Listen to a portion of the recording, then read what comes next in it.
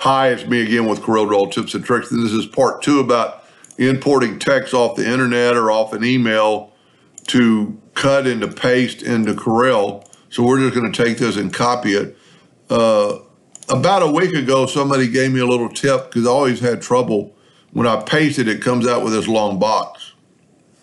And it's really unreadable, and I'd have to format it.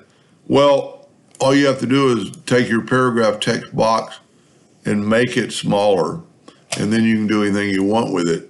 Well, somebody commented last night on that video that there'd be a quicker way to do it. I don't totally agree. I like his idea, but he just said get your text tool and let me click off that, and make a text box and then paste inside of that text box. And you get the same way. The only thing I don't like about it, if you don't make it big enough, it might not paste everything in there because like this left off technology.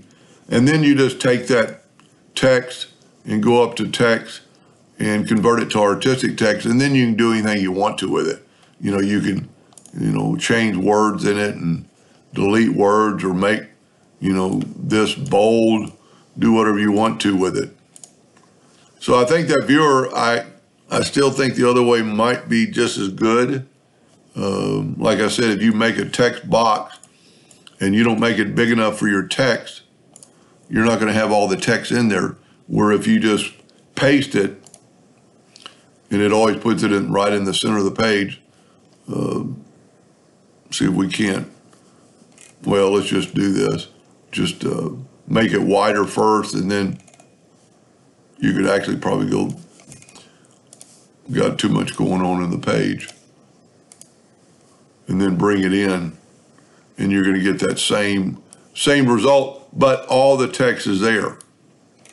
And then just like before, you could go to text and convert it to artistic text, and then you do it. And you could actually edit it while it's, but most people, what I normally bring into Corel are names, a bunch of people's names off an email, and I've always had to work with them, but this makes it a little bit easier. Anyway, I hope that made sense a little bit. Thank you for watching.